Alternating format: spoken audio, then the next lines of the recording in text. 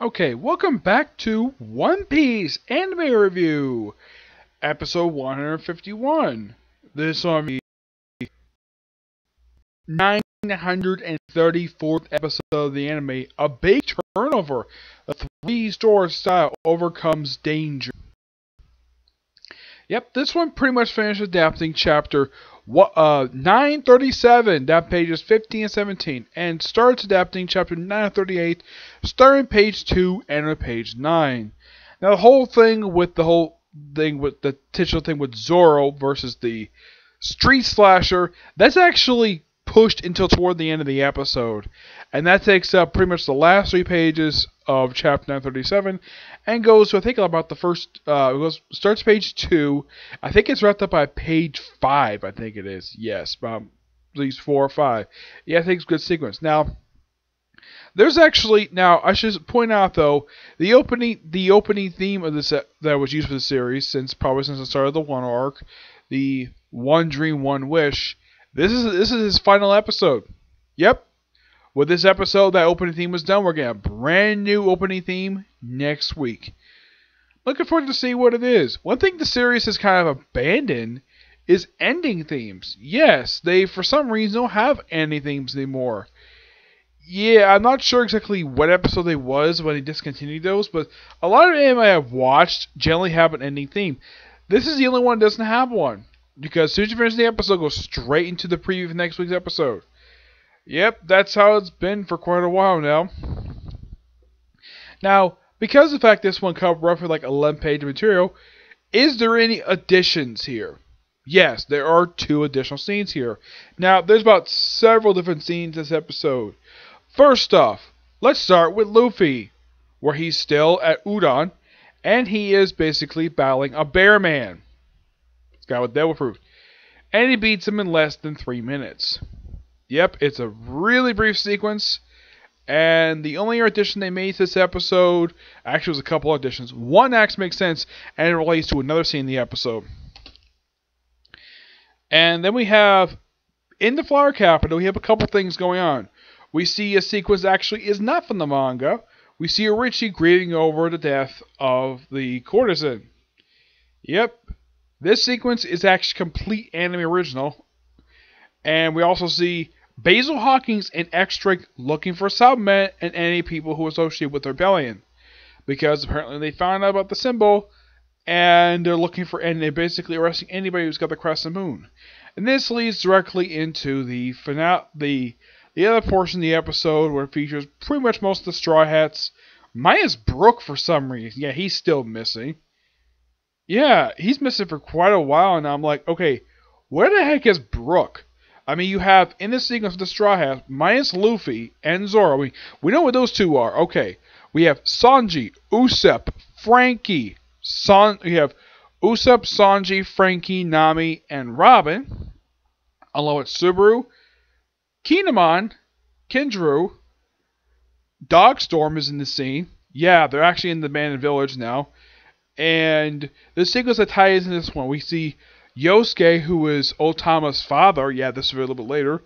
He just picks up the paper and goes straight to the village.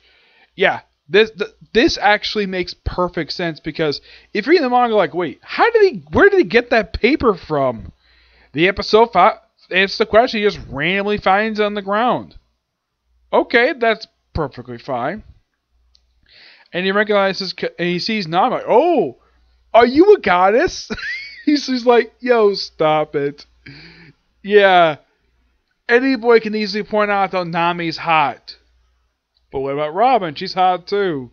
But yet Nami gets most of the attention when it comes to guys staring at her because of how hot she is. Not much for Nico Robin though, for some reason. I have no idea why that is. And mostly we just have Subaru and Trafalgar Law arguing back and forth exactly who was the one who leaked the information. She thinks it's one of his crew. And he thinks, no, they'd rather die than talk.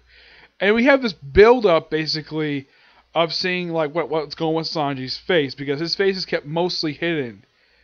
Yeah, this sequence, this whole thing of the way his face looks. Yeah, in the manga, it's like, oh, that's what happened to it. In the end, they kind of build up towards.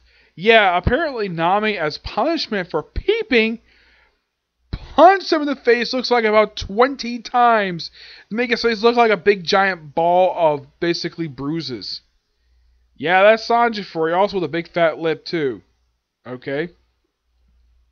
Oh, don't worry, he heals up perfectly fine. Also, now, yeah, you probably think, okay, what about Chopper? He's not in this sequence. Well, he's off with Big Mom to go liberate Luffy, so he knows where he is. The only Straw Hat we don't know where he is Brook. Also, Carrot is in this scene, upset by this. Now, I'm hoping that Luffy takes her as permanently part of the crew, because I love Carrot, because I think she's a great character. I wouldn't mind if she becomes permanently part of the crew. Yep, and now we come to the sequence the episode was building up to. Basically, Zoro's three-sword style, the danger thing.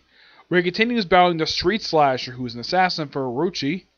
And it's a really good fight sequence. It's a lot more extended than it is in the manga, where the manga it's like just, I think it's about 5-6 pages. This takes up a good, like, almost 10 minutes. Yeah, I'd say about 5 to 7 minutes this takes up. It takes almost half the episode, this does. And they fight for a pretty good period of time. And during the fight, the Street Slasher stabs Zoro with his scythe to get distracted by the other guy he was trying to go after. And he takes the scythe out. He prevents the other guy from taking it back. He puts the scythe in his mouth and does the three-sword style. The woman, I won't reveal who this woman is, but he goes, oh, it's a three-sword style. And he just takes it, the Street Slasher, and then the weapons collector, Genjiro, just picks up the guy's scythe and walks away. Also, we have the woman and Otama. I know it's Otama because she smiles. And they race over to see Zoro, who is pretty much collapsing. Which, in the manga, this was actually at page 5 of chapter 938. Yeah, it's interesting that they put this sequence toward the end of the episode, while the rest of the episode is simply taken from page, 6 through 9. Yeah, roughly 4 pages they have for pretty much the rest of the episode. All in all, great episode. Looking forward to next week, which will finish up this chapter. And probably start chapter 939. Yep, so yeah, that's it for this particular review. Stay tuned for our next review, which is going to be Case Closed. Yeah, I almost forgot I was going to do this review today, but I realized, oh yeah, there's a chapter release today. So there's that, and then Boruto, and then back to doing reviewing One Piece, okay? But to this next video, bye.